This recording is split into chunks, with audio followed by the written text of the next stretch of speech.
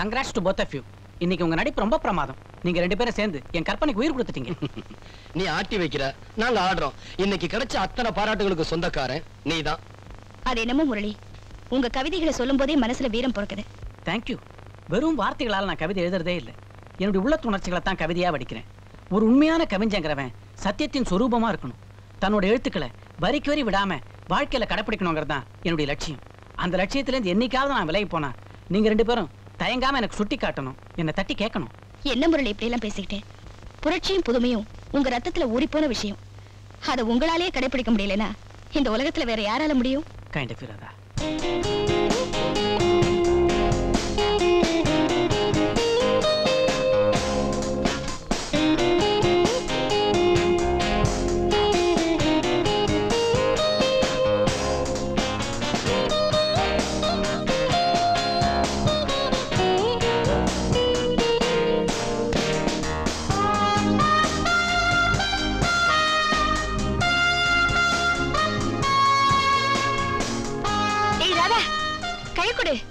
எதுக்குடி டெல்லியில நடக்க போற விளையாட்டு போட்டிக்கு நீ செலக்ட் ஆயிருக்க? அதுக்குதான். Best of luck. தேங்க்ஸ்.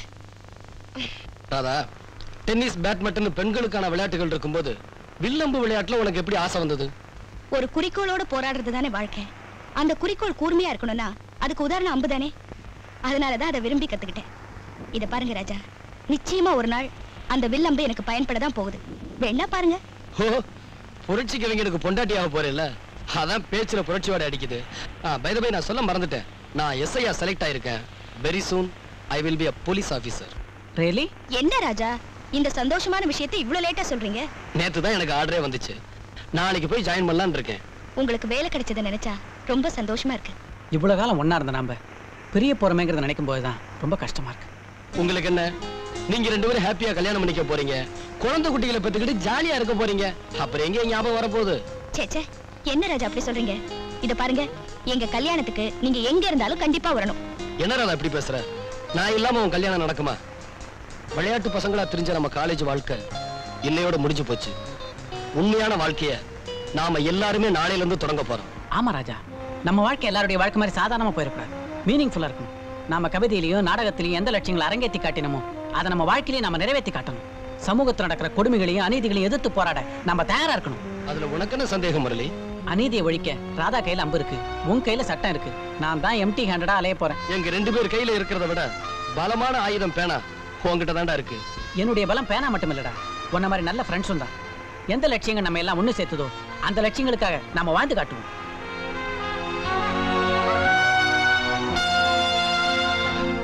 நீ எப்படி அந்த வீட்டுக்கு வந்து சேர்ந்த? முரளி அண்ணானா என்ன நடந்தது சொல்லு ராதா. உன்னை இப்படி பாப்பேன் நான் கனவுல கூட நினைக்கல. நான் மட்டும் நினைச்சேனா? அதான் ராஜா விதி. ஊர்ல எனக்கும் முரளிக்கும் கல்யாணம் நடந்தது. அதுக்கப்புறம் அவருக்கு இங்க ஒரு வேலையும் கிடைச்சது. வேலை கிடைச்சதும் வீடு பார்த்து வச்சிருக்கேன்னு என்ன இங்க புறப்பட்டு வர சொன்னாரு. நான் மட்டும் தனியா ரயில்ல வந்தேன். எங்கம்மா புறப்பட்டீங்க தனியா? மெட்ராஸ்க்கு. எங்க வீட்டுக்காரருக்கு அங்கதான் வேலை. ஸ்டேஷனுக்கு வருவார்ல? ஏன் சொல்றேன்னா மெட்ராஸ்ல டாக்ஸிக்காரங்க பாஷை, ஆட்டோ ரிக்ஷாக்காரங்க பாஷை இதெல்லாமே தனி. ஸ்டேஷன்ல இருந்து புறப்பட்ட உடனே மீட்டருக்கு மேல ₹1 கேட்பாங்க. ஆனா பாதி வழியிலேயே மீட்டர் ரிப்பேர் ஆயிடும். கணிசமா தோராயமா ஒரு தொகை சொல்லுவாங்க. அதை கூட்டி பார்த்தா எங்க இருந்து புறப்பட்டோம் அங்க இருந்து மெட்ராஸுக்கு ஆட்டோலயே வந்திருக்கலாம். அதுவே சீப்பா இருந்திருக்கும். இந்தாப்பா மெதுவா சரிப்பா, அதிர்ச்சியில வண்டியை கவுந்தர போகுது. Ticket please.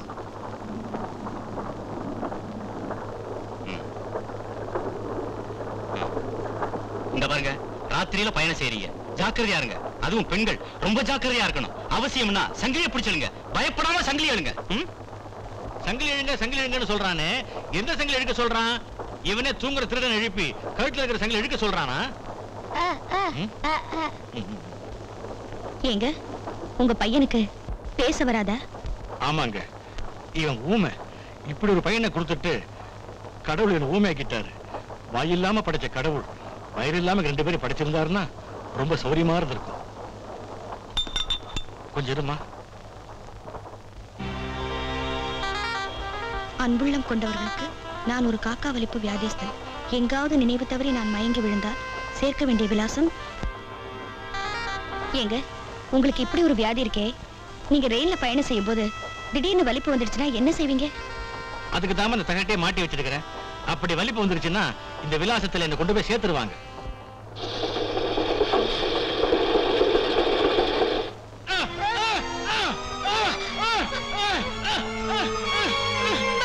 அன்னைக்கு ராத்திரி அவர் காக்கா வலிப்புல துடிக்க ஆரம்பிச்சாரு. ஆனா ட்ரெயின்ல இருந்த யாருமே அதை பத்தி கவலைப்படல. கொஞ்ச நேரத்துல ஸ்டேஷன் வந்துருச்சு. அவரோட விலாசத்துல இருக்கும்படி கம்பார்ட்மெண்ட்ல உள்ள எல்லார்கிட்டையும் கெஞ்சினேன். யாருமே அதை பத்தி பொருட்படுத்தாம போயிட்டாங்க. அவரை பத்திரமா கொண்டு போய் சேர்க்க வேண்டிய பொறுப்பு என்னுடையதாயிடுச்சு.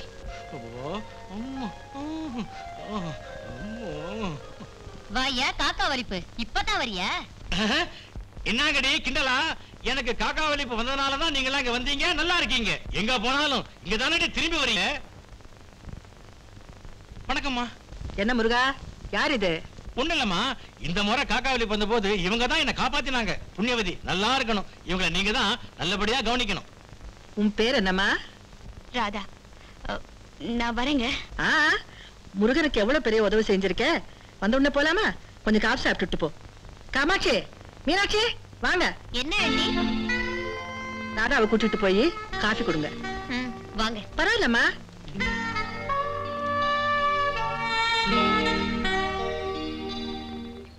ஏண்டா முருகா, உங்கிட்ட மட்டும் இவ்வளவு அழகான பொண்ணுங்க எப்படிடா மாட்டுறாங்க?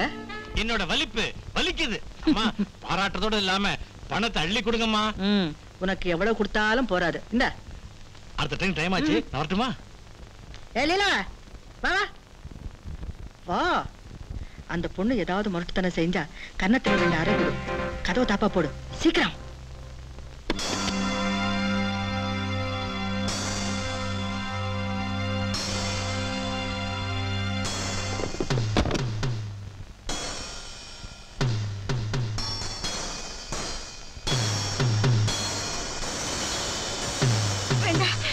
என்ன விட்டுருங்க.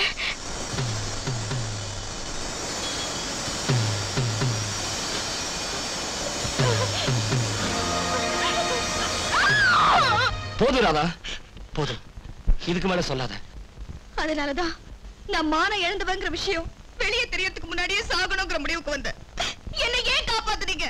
ராதா, சாவு ஒண்ணுதான் எந்த சங்கடத்துக்கும் முடிவுன்னு நினைக்கிறது கோழத்தனம். உன் புருஷன் இதயம் உள்ளவன். உண்மை தெரிஞ்சா கண்டிப்பா உன்னை வாழ வைப்பான். அவனை எனக்கு நல்லாவே தெரியும். வா. என்ன மன்னிச்சுக்க ராஜா. இவ்வளவு நடந்ததுக்கு அப்புறமும் இவளை ஏத்துக்கிறதுக்கு நான் ஒண்ணும் மகாத்மா இல்ல, சாதாரண மனுஷன். முரளி, இவளோட வாழ்க்கை வீணாயிடக்கூடாதுன்னு பாக்குற நீ இவளை ஏத்துக்கிட்டா என்னோட வாழ்க்கை என்ன அவன் கொஞ்சமாவது யோசிச்சு பாத்தியா? நாளைக்கு நாங்க 2 பேரும் ரோட்ல நடந்து போனா கெட்டு போனவருடைய புருஷன் போறான் பாருன்னு என்ன பார்த்து இந்த உலகம் காரி துப்பாது? நீ தப்பா சொல்ற முரளி. சந்தர்ப்ப வசத்தால கெட்டு போன ஒரு பொண்ணுக்கு வாழ்க்கை கொடுத்த மனித தெய்வம் தான் உன்னை எல்லாரும் பாராட்டுவாங்க. தயவு செஞ்சு மனிதாபிமானத்தோட இவன் நிலைமையை பத்தி யோசிச்சு ஒரு முடிவுக்கு வா முரளி. அவசரப்படாத. மனிதாபிமானம், தியாகம் இதெல்லாம் மத்தவங்களுக்கு உபதேசம் பண்ணத்தான், நமக்கு இல்ல.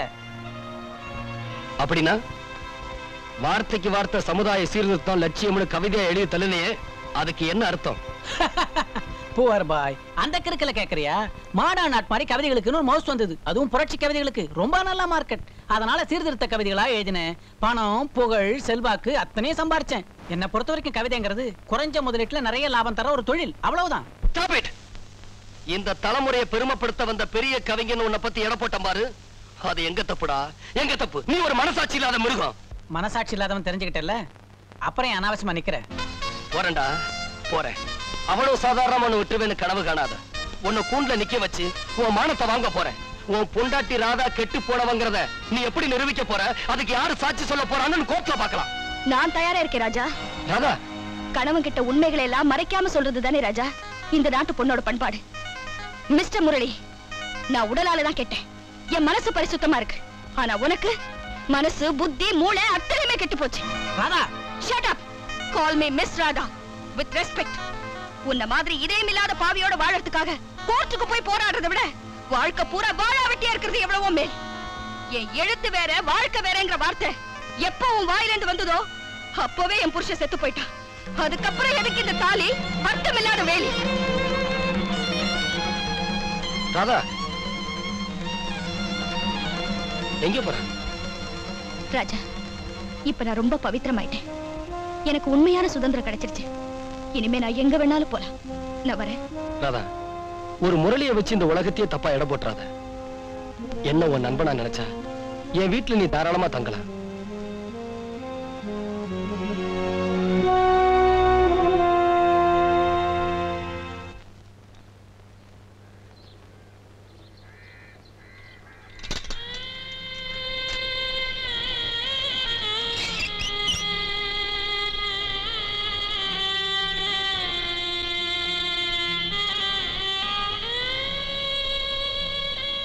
பாஸ்கர், நீ படிச்சிருக்கிற படிப்புக்கு உனக்கு கிடைச்ச வேலை இதுதானா? இல்ல கஸ்தூரி, நான் படிச்ச படிப்பு எனக்கு கொடுத்த தண்டனை இது. அன்னைக்கு உங்க அம்மா கிட்ட பெரிய வேலை கிடைச்சிருக்கிறதா சொன்னியே, அது போய் தானே? நான் சாகிறது போதாதா? உண்மையை சொல்லி அவங்களையுமா சாகடிக்கணும்? படிக்காம போயிட்டுமேன்னு முன்னெல்லாம் அடிக்கடி நான் வருத்தப்படுவேன். இப்போ உன்னை பார்க்கும்போதுதான் படிக்கிறதுக்கு நேரத்தை வீணாக்காம இருந்தது எவ்வளவு பெரிய புத்திசாலித்தனம்னு தெரியுது. கஸ்தூரி, நான் இப்படி ரிக்ஷா ஓட்டி படிச்சுக்கிட்டு இருக்கேன்னு மறந்து கூட எங்க அம்மா கிட்ட சொல்லிடாத. ஏன்? ஏதோ பெரிய ஆபீசரா நான் வரப்போறேங்கிற நம்பிக்கையில எங்க அம்மா எவ்வளவோ கஷ்டப்பட்டு என்ன படிக்க வச்சாங்க. இந்த கோலத்துல அவங்க என்ன பார்த்தாங்கன்னா அதுக்கப்புறம் ஒரு நிமிஷம் கூட உயிரோட இருக்க மாட்டாங்க. என் படிப்பு தான் அவங்கள சந்தோஷமா வாழ வைக்கல. அட்லீஸ்ட் இந்த பொய்யாவது அவங்கள சந்தோஷப்படுத்தட்டும்.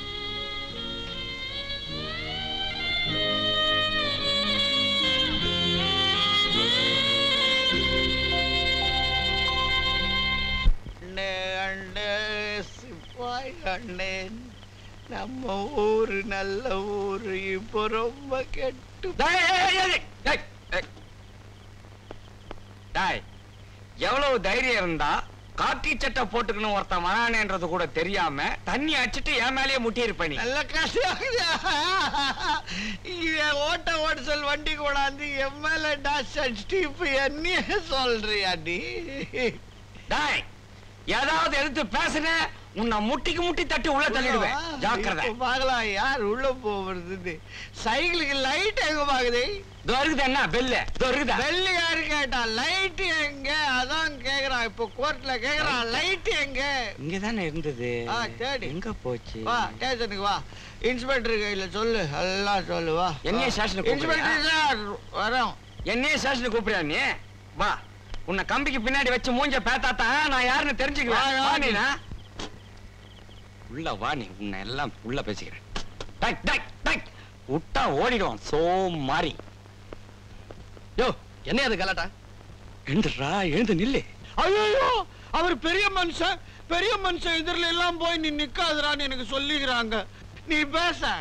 சார், இவன் தாறுமாறா தண்ணி போட்டு ஓவரா எல்லாரும் மேலே மோதிக்கிட்டு இருக்கான் சார். ஐயோ சாரி, நான் குடிச்சிட்டு யார் மேல எல்லாம் மோதிக்கிறேன்னா, எதனா தகராறு புடிச்சுக்கிறேன்னா, புகார் எதனா இருக்குதா, எவனாவது சாட்சிக்கிறானா? கேளு. என்னையா அவன் கேட்கறதுக்கு பதில் சொல்லு. அதனால பதில் சொல்லவே முடியாது சார், சொல்ல முடியாது. அதான் முயகிறான் பாரு. இந்த ஆள் கையில ஒரு சைக்கிள் இருக்குது சார். அதுல என்ன மேட்டர்னா, அந்த சைக்கிள்ல பெல் இருக்குது, அடிக்காது. பிரேக் இருக்குது, பிடிக்காது. சைக்கிள்ல லைட் மாட்டுற விடங்குது, ஆனா லைட் கிடையாது. சுருக்கமா சொல்ல போனா சார், அல்லவன் பஸ் மாதிரி வண்டி வச்சுக்கிறாரு. அதை வச்சு நீங்க மேல கொண்டாந்து டாஷ் அடிச்சுட்டு இங்க வந்து என்ன கதை அழகிறான் பாத்தியா? ஏயா, நம்ம டிபார்ட்மெண்ட் பேரை கெடுக்கிறதுக்குன்னு நீ போலீஸ் வேலையில சந்தியா? ஐயோ, அப்படி சொல்லக்கூடாது சார். தாள் சேர்றதுக்கு முன்னாலேயே டிபார்ட்மெண்ட் பேர் கெட்டு போச்சு சார். சார், நீ தாள் புத்தி சொல்லு சார். நான் சொன்னாங்க சோமாரின்றான் சார். இந்த ஆளுக்கு மட்டும் சொன்னா போதுமா? நீ மட்டும் என்ன ஒழுங்கு? இப்படி அடிக்கடி குடிச்சுக்கிட்டு இருக்கியே, உன் பொண்ணு பிள்ளைகளை யாரு காப்பாத்துவா? நான் குடிக்காம இருந்தா மட்டும் என் பிள்ளைங்களை யாரு காப்பாத்த போறாங்க? நான் குடிக்கிறதுனால சாராய சேல்ஸ் ஆகுது. சாராய கடையில பச்சவனுங்களா வேலை தர போறாங்களாம். அதுக்காகதான் சார் நான் குடிக்கிறேன். இப்படி சொல்ல உனக்கு வெக்கமா இல்ல? பெத்த பிள்ளைங்க கூலி வேலை செஞ்சு கஷ்டப்படுறாங்க, பொறுப்பு வேணியா?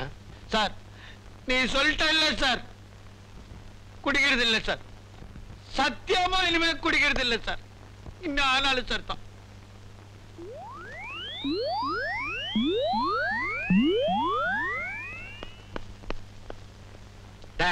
இன்ஸ்பெக்டர் கிட்ட என்ன சொன்ன? நீ அவனாவது தெருவில் சைக்கிள்ல எதனா லைட்டு பெல் இல்லாம போனான்னா ஒவ்வொன்றுத்துக்கு 5 ரூபாய் ரேட் போட்டு வச்சுக்கிறல்ல, அந்த மாதிரி எனக்கு நீ பிரேக் பிடிக்காததுக்கு ஒரு 100 மில்லி லைட் இல்லாததுக்கு ஒரு 100 மில்லி, பெல் அடிக்காததுக்கு ஒரு 100 மில்லி கொடுத்துருந்தியா நான் பாட்டுக்கு கம்முன்னு போயிருப்பேன். இல்ல ஒன்னு சொல்லவா, உனக்கு புத்தி இல்ல, பொயக தெரியல. உனக்கு இந்த ஜென்மத்துல ப்ரமோஷன் கிடையாது. பின்னிடுவேன். அடுத்த ஜென்மத்திலயும் கிடையாது. இன்ஸ்பெக்டர் கூப்பிடுறாரு, வந்து கவனிச்சுக்கிறேன். என்ன ஜோக்கு பாத்தியாடா இது? ஒரு சைட்ல பார்த்தாக்க அரசாங்கமே சாராய கடை நடத்துது, இன்னொரு சைட்ல பார்த்தாக்க குடியை கெடுக்கும்னு பிரச்சாரமும் பண்ணுது. ஒரே அரசாங்கம் ரெண்டையும் பண்ணுது. இதுல எதை நான் எடுத்துக்கிறது? இதுக்கு பதில் கண்டுபிடிக்கணும்னா 200 மில்லி ஊத்திக்கணும் வந்தாதான் முடியும்.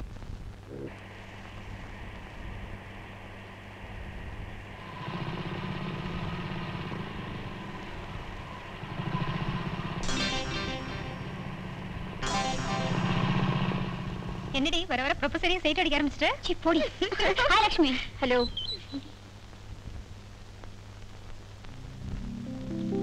வந்து ரொம்ப நேரம் ஆச்சா? இப்பதாம்மா. வாமா உட்காரு. சௌக்கியமா? இந்தா இதை வச்சுக்கோ. மாசம் மாசம் வரும்போதெல்லாம் பூ பழம் பிஸ்கட்னு ஏதேதோ வாங்கிட்டு வரீங்க. உங்க அன்பும் ஆதரவும் கிடைக்கிறதுக்கு அனாதையானா போன ஜென்மத்துல ஏதோ புண்ணியம் பண்ணிருக்கணும். லக்ஷ்மி, மாசத்துக்கு ஒரு தடவையாவது உன்னை பார்க்கலன்னா எனக்கு பைத்தியமே பிடிச்சிடும் போல இருக்கு. உன்னை பாக்குறப்போ காணாம போன என் பொண்ணை பாக்குற திருப்தி ஏற்படுதமா எனக்கு. ஆமா, ஒவ்வொரு மாசமும் என்ன பார்க்க வரீங்களே தவிர ஒரு தடவையாவது உங்க வீட்டுக்கு என்ன கூட்டிட்டு போக மாட்டீங்களா? என் வீட்டுக்கா? வேண்டாமா, நீ அங்க வரவே வேண்டாம். உங்க வீட்டுல நிறைய குழந்தைங்க இருக்காங்களா? ஆமாம்மா, நிறைய குழந்தைங்க இருக்காங்க. அப்படி இருந்தோம் என் மேல நீங்க இவ்வளவு அன்பு காட்டுறீங்க, என்ன அதே அதிர்ஷ்டம்தான். எப்பவுமே கிட்ட இருக்கிற குழந்தைய விட எட்ட இருக்கிற குழந்தை மேலதாம்மா அம்மாவுக்கு ஆசை அதிகம். என் மேல இவ்வளவு அன்பு வச்சிருக்கிற உங்க குழந்தைங்களை பார்க்கணும்னு எனக்கு ஆசை இருக்காதா? ஒரு தரம் உங்க வீட்டுக்கு என்ன கூட்டிட்டு போங்கம்மா. அப்படி ஒரு நேரம் வராமலா போகும்?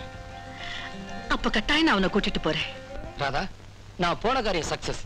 உனக்கு பள்ளிக்கூடத்துல வேலை கிடைச்சிருச்சு. விளக்கு மாத்துக்கு பட்டு கொஞ்சம் கட்டி என்ன ராஜா பிரயோஜனம்? இருண்டு போன வாழ்க்கை மறுபடியும் வெளிச்சத்துக்கு வர முடியுமா? பழசையே நினைச்சுக்கிட்டு வருத்தப்படாத ராதா. இருட்டும் வெளிச்சமும் மாறி மாறித்தான் வரும். ராதா, பிஞ்சு உங்களை தினம் பார்த்து அவங்களுக்கு பாடம் சொல்லி கொடுத்து அவங்களோட பழகுனா உன் மனசுக்கு ஆறுதலா இருக்கும்னு நினைச்சுதான் நான் இந்த வேலைக்கு ஏற்பாடு பண்ணேன். வா Radha. No no no no, உங்க சர்டிபிகேட்ஸ் பார்க்க வேண்டிய அவசியமே இல்ல. You are appointed. Thank you sir. By the by Radha, இந்த டிஸ்ட்ரிக்ட்லயே நம்ம ஸ்கூல் பிள்ளைங்க விளையாட்டு போட்டிகள்ல ஃபர்ஸ்ட்னு பேர் வாங்கணும். அதுக்காக நீங்க பாடுபடணும். முயற்சி பண்றேன் சார். ரொம்ப தேங்க்ஸ் சார். இந்த உதவியை நான் மறக்கவே மாட்டேன். நோ மிஸ் ராஜா, ராதா மாதிரி ஒரு ஆசிரியர் கிடைக்கிறது ரொம்ப அபூர்வம். ராதா, இதுல ஒரு கையெழுத்து போடுங்க. நீங்க என்ன சொன்னாலும் சரி, நாங்க இந்த இடத்தை விட்டு காலி பண்ண மாட்டோம். இப்ப மரியாதை காலி பண்ணல, இங்க நடக்கிறதே வேற. உங்க நன்மைக்காக சொல்றேன், நான் கொடுக்குற பணத்தை வாங்கிட்டு இங்க ஓடுங்க. கம்னர்ரா பேமானி. எங்க பாட்டம் போறத விட இது, எங்க அப்பம் போறத விட இது. நாங்க எங்க புள்ள குட்டிகளை இங்கதான் பிறந்து வாழ்ந்துட்டு இருக்கிறோம். பரம்பரையா வாழ்ற இடத்த விட்டு எங்களை காலி பண்ண நீ வேண்டா. தம்மா தொண்டு பயிராகிற தட்டினா தாராந்துருவேன். என்ன போல வஸ்தாதுகையில வந்து மோதறிய அறிவுக்குதான் உனக்கு மொட்டை பையா. எங்க செல்வாக்க தெரிஞ்சுமா அப்படி பேசுற? நாங்க நினைச்சா ஒரு நிமிஷத்தை புல்டோசரை வச்சு எல்லாத்தையும் தரமட்டம் ஆக்கிடுவோம். கொண்டாடாம புல்டோசரை பாத்துறேன். டின் கட்ரி வாங்கிச்சாக்குறத என்ன சொன்ன? கைய வச்சா எலும்ப எண்ணிடுவோம். இன்னும் நினைச்சுக்கினே நீ போய் 2 மில்லி போட்டிக்கின்னு வரேன். அப்பால பாடுற நீ நம்மள அப்பால பாடுறா. ஆமா, இங்க என்ன கலாட்டா? இந்த இடத்தை நாங்க விலைக்கு வாங்கியிருக்கோம். இதுல நீங்க குடியிருக்கிற சட்ட விரோதம். மிஸ்டர், இது புறம்போக்கு நிலம். இத உங்க செல்வாக்குல நீங்க உங்க பேர்ல மாத்திக்கிட்டதா சட்ட விரோதம். அத நாம கோர்ட்ல பாத்துக்கலாம். எப்ப இது எங்க இடம்னு முடிவாயிடுச்சோ நாங்க எது கோர்ட்டுக்கு போகணும்? முடிவா சொல்றேன். நீங்களா போறீங்களா இல்ல நாங்களா போக வைக்கவா? உங்க மிரட்டலுக்கெல்லாம் பயந்தவங்க நாங்க இல்ல. இந்த இடத்தை விட்டு போக முடியாது. ஏதாவது பலாத்காரம் பண்ணீங்க, எங்களுக்கும் பதிலடி கொடுக்க தெரியும். மலையோட மோதினா மண்டை தான் செதறும். மழையா? ஏழைங்க வயிறு எரிஞ்சா மலையே பொடிப்படியா உதிர்ந்துரும். போடாங். குறைக்கிற நாய் கடிக்காது. 2 எலும்பு துண்டை வீசி எறிஞ்சா கவ்விக்கிட்டு ஓடும்னு எனக்கு நல்லா தெரியும். என்னப்பா, நீங்க என்ன தகராறு? சார், பரம்பரையா நாங்க வாழ்ந்துகிட்டு இருந்த இந்த இடத்தை காலி பண்ண சொல்லி ஆளுங்களை வச்சு மிரட்டுறார். இது எங்க சொந்த இடம். அதுக்கு ஆதாரம்? எங்க அப்பா வாய திறந்தா போதும் 1000 ஆதாரங்களை வந்து விடும். இப்ப ஒரே ஒரு ஆதாரத்தை காட்டு. இன்ஸ்பெக்டர், நீங்க அந்த காலி பசங்க கூட சேர்ந்துக்கிட்டு பேசுறீங்க. நாங்க சொன்னா நீங்க நம்பணும். உங்ககிட்ட ஆதாரத்தை கேட்டு கெஞ்ச வேண்டிய நிலையில நாங்க இல்ல. எங்க செல்வாக்கு உங்களுக்கு தெரியுமில்ல? நான் இப்ப யாருக்கு செல்வாக்கு இருக்குன்னு கேட்கல, யாருக்கு உரிமை இருக்குன்னு கேக்குறேன். என்ன கேக்குற கேள்வியை இவங்களை கேளுங்க. இவங்களுக்கு உரிமை இருக்குங்கிறத நிரூபிச்சா இவங்க இங்கே இருக்கட்டும். ஒரு வாரம் டைம் தர்றேன். இல்ல இவங்க பணங்களை அடக்கம் பண்ண தயாராயிருங்க.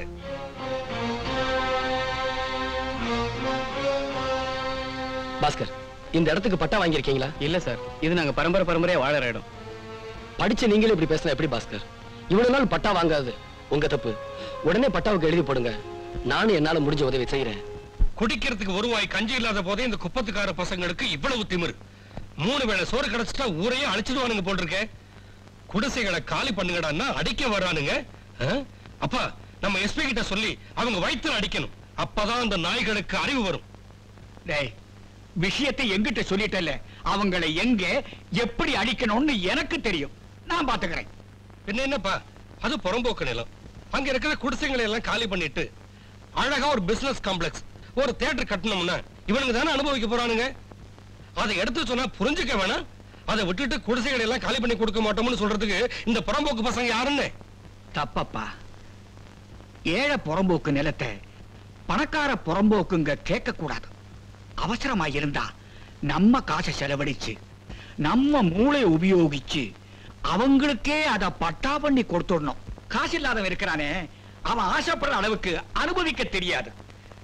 குடியிருக்கிறதுக்கு நிலம் கொடுத்தா அதை வித்து வாயில போட்டுப்பான். அதனால்தான் சொல்றேன், எவ்வளவு சீக்கிரம் அவங்களுக்கு நம்ம பட்டா பண்ணி கொடுக்கிறோமோ அவ்வளவு சீக்கிரத்துல அந்த நிலம் நமக்கே திரும்பி வந்துடும். இப்ப புரியுதா? ஐயோ ஐயோ, நீங்க இங்க இருக்க வேண்டிய ஆளே இல்லைங்க.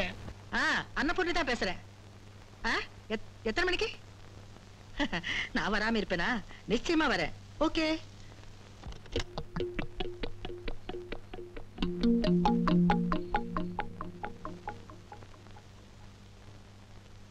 கூட்டிட்டு வரலாங்களா? என்ன கேள்வி? கூட்டிட்டு வாங்க.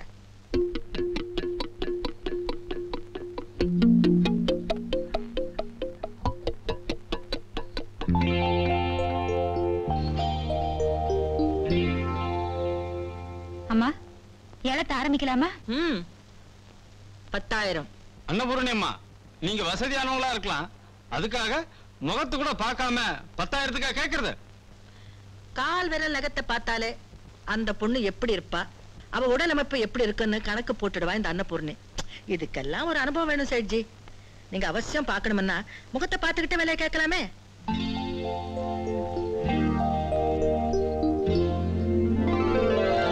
பஹுத் அச்சா. 15,000, 20,000, 25,000, 30,000. வேற யாராவது மேல கேக்குறீங்களா? 30,000 ஒரு தரம், 30,000 2 தரம், 30,000 3 தரம். இந்தியாவுல விலைவாசி ஏறிடுச்சுன்னு எல்லாரும் அநியாயத்துக்கு கூச்சல் போடுறாங்க. ஒரு பொண்ணு காலத்துக்கு காப்பாற்ற வேண்டிய கற்பே இங்க 30,000 ரூபாய்க்கு தானே விலை போகுது. ரொம்ப சீப். 35,000, 40,000, 50,000, 60,000, 70,000. நிறுத்துங்க, யாரத்தை நிறுத்துங்க. உங்களுக்கு எல்லாருக்கும் எவ்வளவு பணம் வேணும் நான் தரேன். தயவுசெய்து எல்லாரும் இங்க இருந்து போயிடுங்க. போங்க, போயிடுங்க. நீங்க என்ன பணம் தர்றது? இந்த மாதிரி 4 சோக்கான பொண்ணுங்க இருந்தா பணத்துக்கா பஞ்சம்? இந்த ஏலத்துல இருந்து விலையிக்க உங்களுக்கு எவ்வளவு பணம் வேணும் சொல்லுங்க, நான் தர்றேன். இவோ, நான் 10 மாசம் சுமந்து பெத்த பொண்ணு ஐயா. என் பொண்ணு. யாரு உன் பொண்ணு? நானா? இல்ல, நான் உன் பொண்ணு இல்ல. நீ ஒரு தாயின் நான் சொன்னா அது தாய்மைக்கே அவமானம். சொல்லுமா, நல்லா சொல்லு.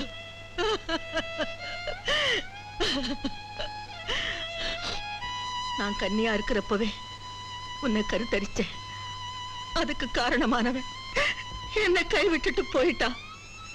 வாழ்க்கையோட போராடி உன்னை வளர்க்க நான் விபச்சாரி ஆனேன். இந்த போலீஸ்காரன் கிட்ட அடிபட்டு என் உள்ளமும் உடலும் தளர்ந்து போச்சு. என்னுடைய பாவத்தோட நிழல் கூட மேல படக்கூடாதுன்னு உன்னை தனியா வளர்த்தேன். எந்த விஷயமே உனக்கு தெரியக்கூடாதுன்னு ரொம்ப ரொம்ப எச்சரிக்கா இருந்தேம்மா. அதனால எத்தனையோ விவரம் தெரியாத இளம் பெண்களோட கண்ணீர்ல சம்பாதிச்சியே, அந்த காசுல வளர்ந்த இந்த உடம்பு புனிதமாயிடுமா? பாவப்பட்ட பணத்துல வளர்ந்தனா நாசமாத்தா போகணும். உங்களை யாருக்கு இஷ்டமோ அவங்க என்ன வாங்குங்க.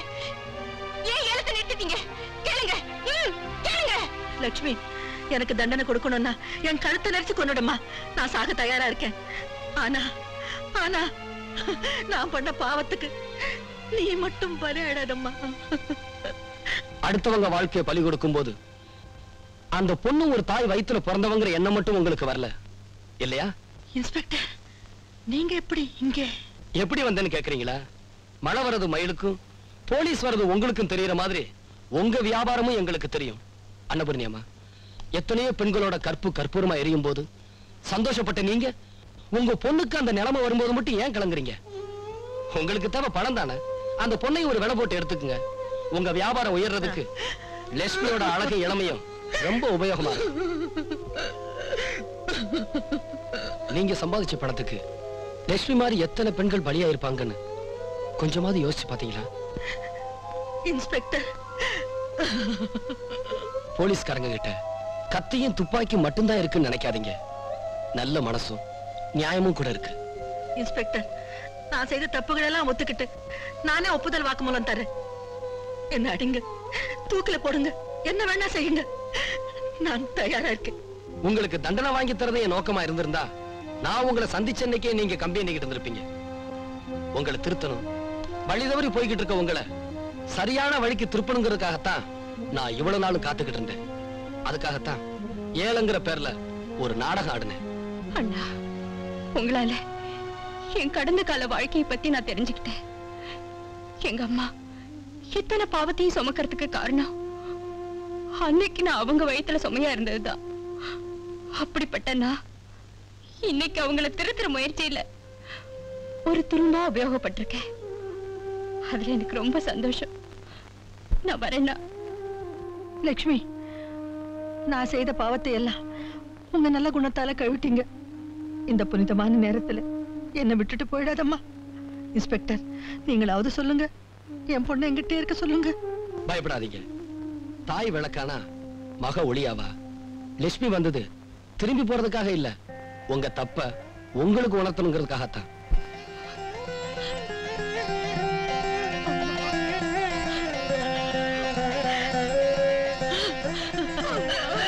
போதும்மா, போதும், எனக்கு இதுவே போதும்.